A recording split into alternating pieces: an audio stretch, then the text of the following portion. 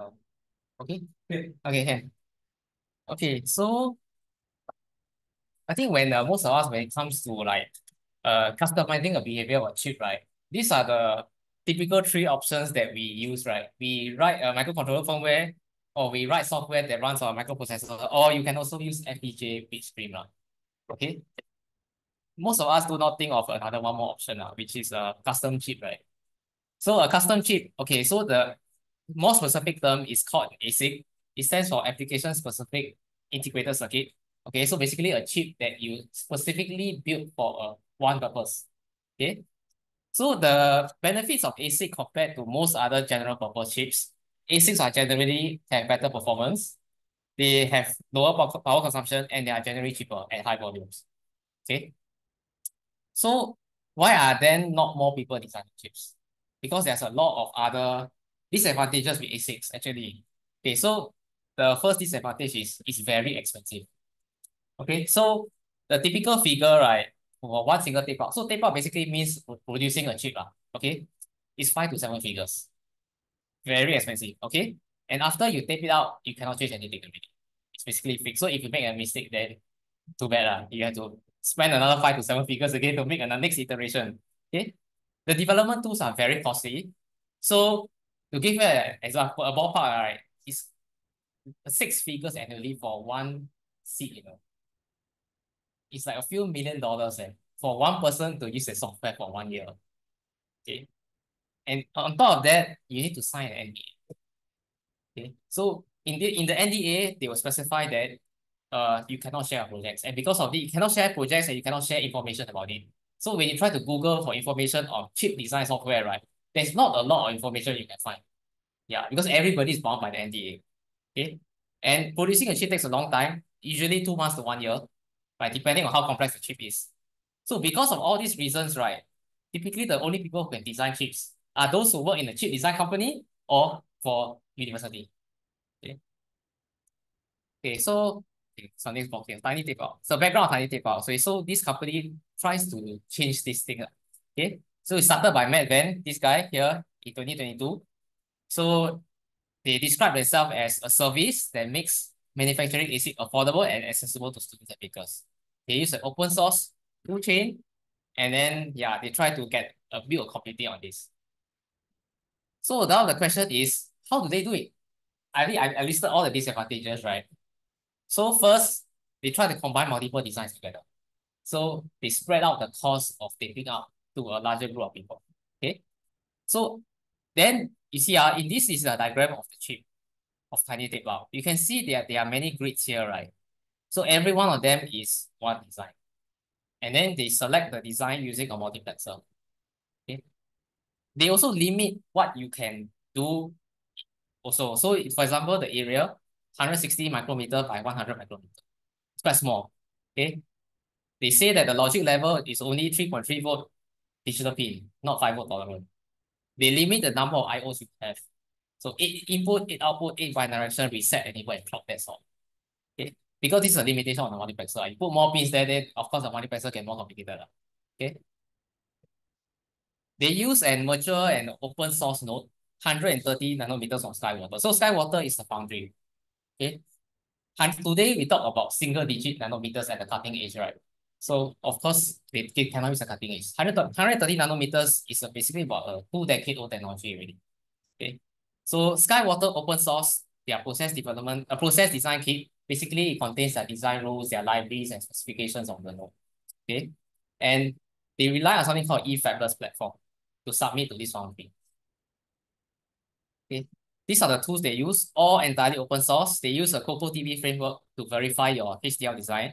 They use a synthesis tool called EOSys, and everything is run on, it can be run remotely using a GitHub action. So you don't have to worry about installing all the tools and dependencies on your own machine. And of course, they provide very good video tutorials and implementation because chip design documentation is very hard to find. Okay. So this is what at the end, what they will provide to you, they provide the chip to you here in this one, this QFN chip, mounted on a carrier board, which I have later you can see here. Okay. Then they have to control the chip, right? They have a RP2040 MCU. This is the same MCU used by the Raspberry Pi Pico. Okay. So this chip is to control the multiplexer, means to select the design that you want, as well as configure the clock that is supplied to the chip.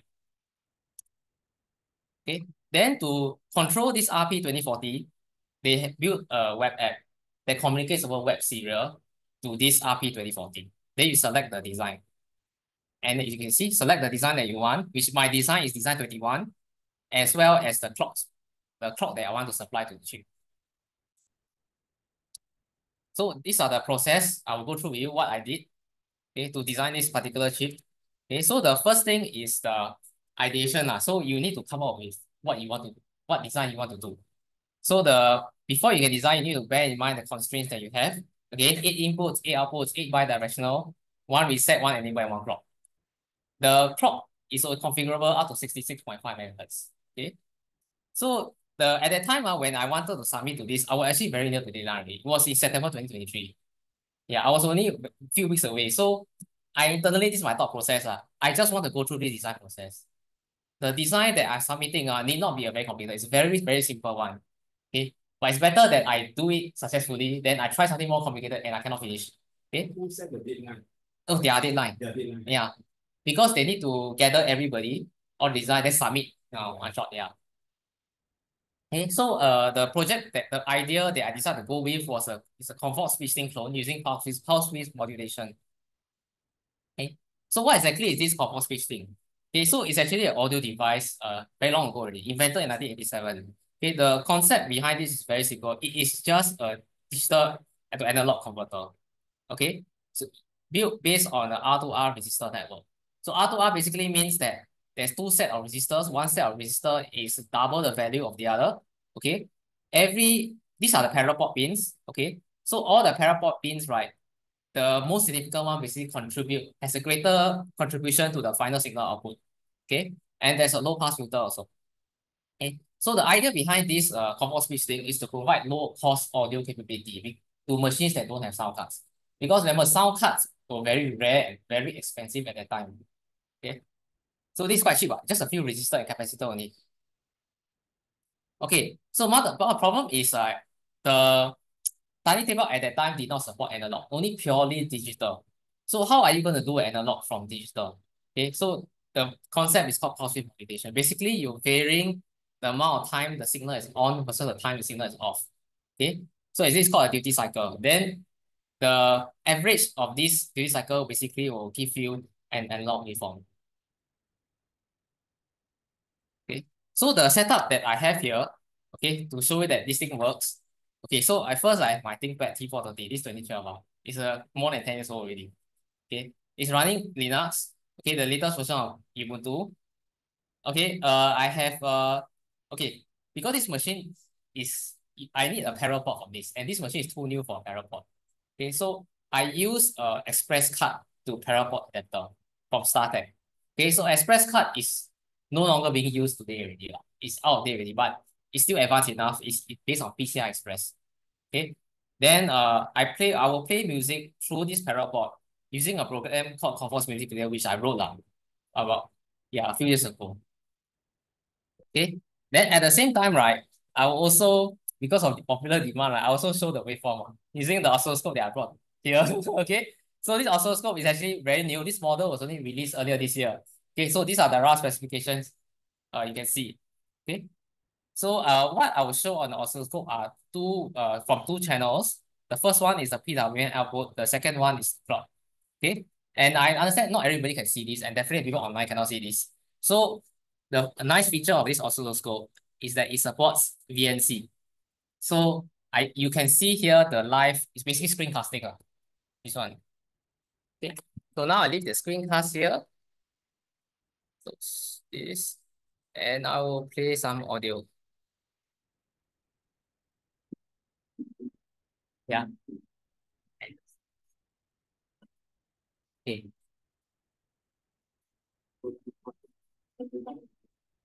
So you can see it's moving. Okay, I play a few seconds. So it works, basically. Okay, I stop. Okay, frozen.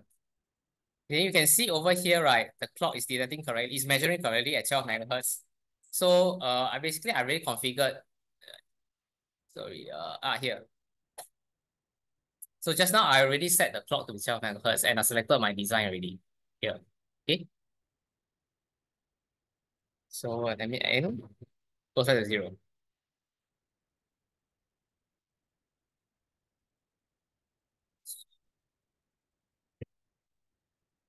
Okay.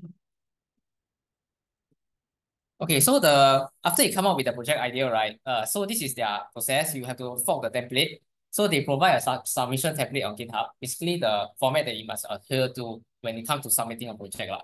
So this project comes with a GitHub action already.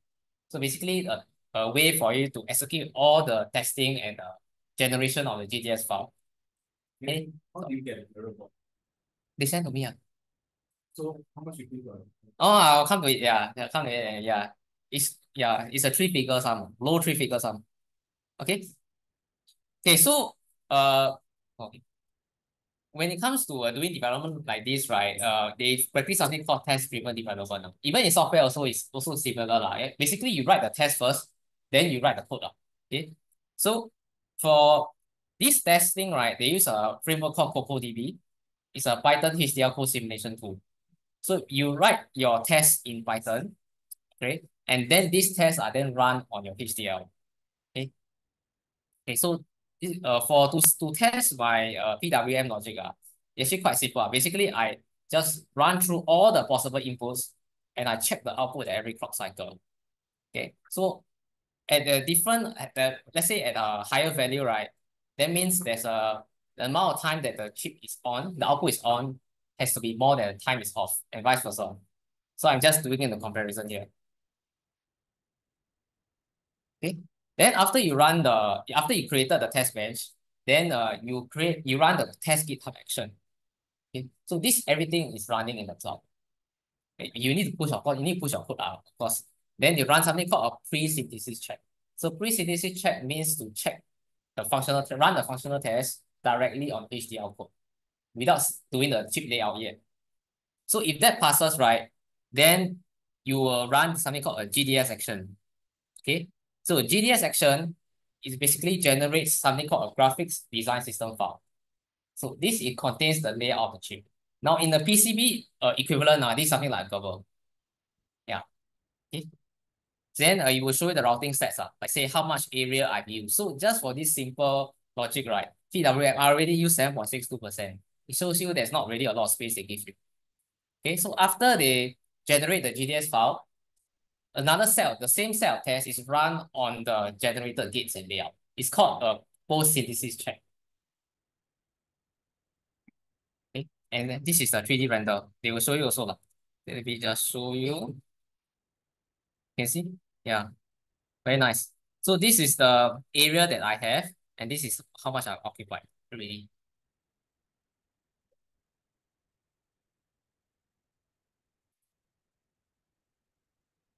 Okay, so after that, you write the test now to write a code. So they support Verilog, which is very common for like FPGAs. So they also do that. Okay, so the Verilog code, you can see the top part here. This is basically the constraints that they tell you, like, okay, your chip has this input and output and all the control lines that supplied to your Verilog module. Okay, then I only have just one register that is free running. It's just 8-bit register. So start from 0 go all the way to 256, they go back to 0 again. Okay. So the logic behind this is that on a reset, which is active low, I will set the counter back to 0. At every clock cycle, I increment it by 1. Okay. Then to know when I need to provide the duty cycle on off, right? The logic is right at the bottom. Sorry. This. Okay. To determine whether I should send the output 1, of course, I make sure my reset is not 0. Okay. And then my design is enabled because this is a multiplexer. Make sure my design is active, as well as my current value, right, is above the PWM counter, which means now is the time to be on. Okay. Okay, so sorry. Okay, in this particular design, right, I actually had a issue, which is that the design passed the pre-synthesis check and failed the post-synthesis check. Very weird, right? It's like the test bench can pass one and fail the other. So why is that the case? It's because of something that's specific to ASICs compared to FPGAs. So in their website, right, they make this statement. Most FPGAs allow initial statements and flops are often initialized with zero. This is not the case with ASICs, where flops will have a random initial value at power on. Initial statements are not allowed. So you must use an explicit reset. So basically what it's saying that the register here, right, you must set it manually to zero on the reset. You cannot assume that it will be zero on the start. So that's the reason why it failed the layout. But the functional check, right, which is done earlier, right, the test framework assumes that it's not on zero. Okay, so I tested this on FPGA. They recommend it also. Even though you test it pass, right, your test case might be wrong. So I did test on my Arctic 7 FPGA to make sure that this one is working. Okay. I'll also verify with my oscilloscope. Okay. Not this one. I haven't gotten this at that time. I verify with another one. Okay, so basically I check the ratio of the time when it's on and off. Okay, for this, right, I actually wrote another program to help to test this. Okay, so let me show. So that, okay, so right now it's zero. So let's say let's set a value of 64. You can see that the value, the duty cycle here, the oscilloscope is measuring my duty cycle about 25%, which is 64 over 256, right? About 25%. Okay, so correct.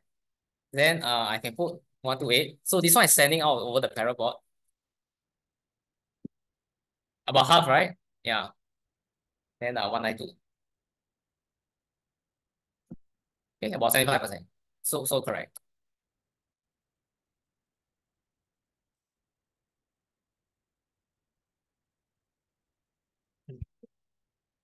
Okay, so after you finish all this, right, they say that you have to write a data sheet because most commercial chips all come with data sheets. So you should get into the good habit of doing this. So you basically specify all this information. Okay. Okay, then after you finish, then you submit you create a pull request and submit to them. Of course, you have to pay them. Okay.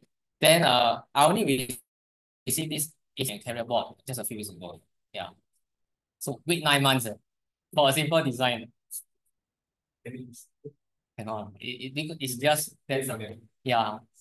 It is fairly Yes. work with everything is they got for might be because we're throwing into one head. Yeah. No, because they are combining this design with a lot of other designs. So they are waiting to batch up all together. And also why it takes so long because they are also mounting the chip onto a PCB carrier board. That takes some manufacturing time. That's usually like few weeks. Okay, so to conclude this, right? Yeah, this Tiny Tapeout is really like Arduino for chip design. Okay, it really makes things very easy without. At the same time, you still get to learn something that is useful. Okay, so it's very useful compared to industry standard tools. So I personally have used an industry chip design tool in university before. Yeah, and it is very different from this. It is very difficult to do. Okay, because of NDA, I cannot tell you what tool is that, how does it work. Yeah, but the day we pulled it and it's paid the yeah, but basically, yeah, the item is really very easy. Okay, it extracts away the less important details because there's a lot of other. You see, everything they run in the cloud for you. You don't have to set up any dependency, which is very challenging. Okay, so it's like straightway 3D printing. yeah, you just set the STL file.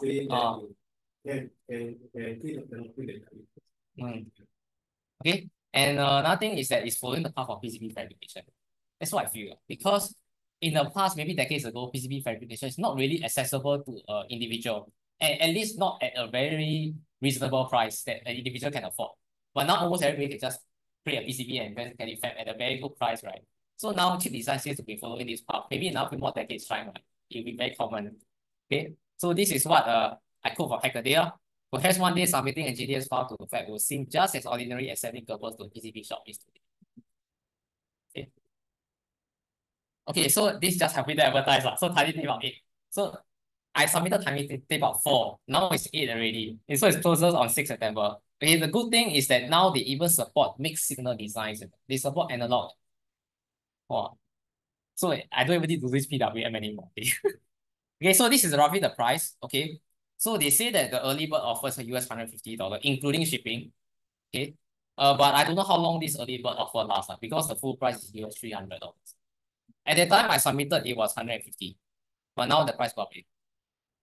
Yeah. So considering actually it's very, very cheap, you can submit this for this price, you get a custom chip of that price. Yeah. Okay. Yeah. So maybe, but they never say yet. So maybe one day once it hit only, then it stop. Yeah. Maybe 100 people or something like that. They call starter, yeah, batch 8. So the Tiny Tapeout 4 closed in September. So I got it only a few weeks ago. So the Tiny Tapeout 5 people, right, I think they'll get that chips in the coming weeks already. So it's going to get shorter over different batches. I don't know about shorter lah, that one. I didn't check. Yeah. But I think the lead time will still be many, many months long. But you still have to go back for the FPGA, then you go for the. Okay, not strictly required. They recommend. Of course, you should ideally write the test. You don't just write and just submit the test. You should write the test framework. Then you test your FPGA, because your test framework can be written wrongly also. The reason why I attended is if the Tiny Tapeout, because the AI chip, so they also use tapeout. So I reckon maybe they use this service as well. Yeah. Then they claim that they are chips. How many times after the I know lah, nothing to do lah. This the area is so small Yeah. Very small, 130 nanometers, very old. So yeah.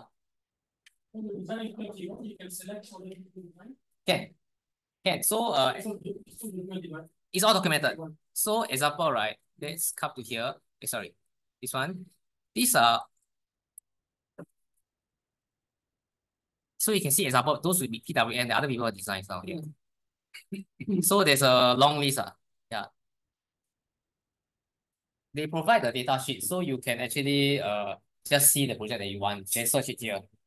So do they have anything like community forum? Let's say you're stuck in some Discord. They use Discord. They use Discord. Yeah. So I asked them for help before. Because okay, I did mention that the clock it can go up in 66 megahertz, right? At that time when I created this clock number specification was not documented. I had to go and ask them, in the Discord, what is the maximum frequency you can set? Then at that time they also not very sure also. But they tell me at least 10 megahertz. Which once you reach 10 megahertz, right, this PWM is possible already. Because the previous Tiny Tapeout 3, right, they only support in the kilohertz range. Which is, that means for this purpose of Covox Speech Thing cannot. It's too slow. This one need at least 10 megahertz. Then the sound will come out right.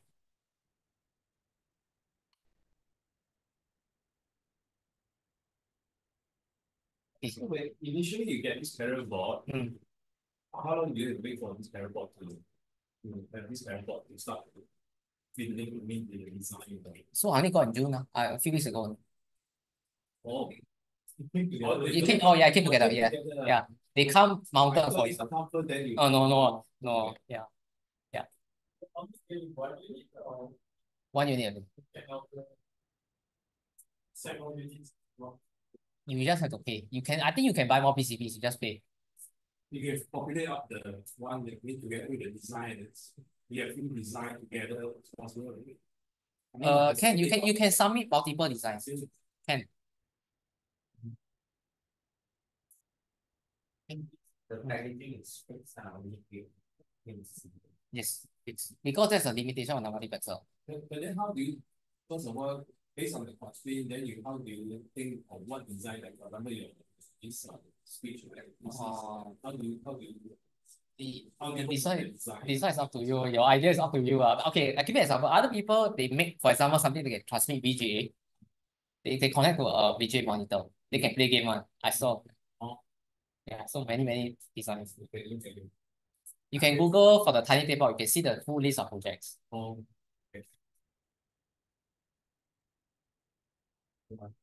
Any other questions? You don't have analog pins are working when you. I don't know. I haven't read that yet. Okay, a bit. Other than I think the price is more expensive. They charge every pin. I think it's $40 US. Every analog pin. I think it's very expensive for them to implement. And you need to buy a minimum of 2 tiles, I believe. So which means the cost is at least $300 already.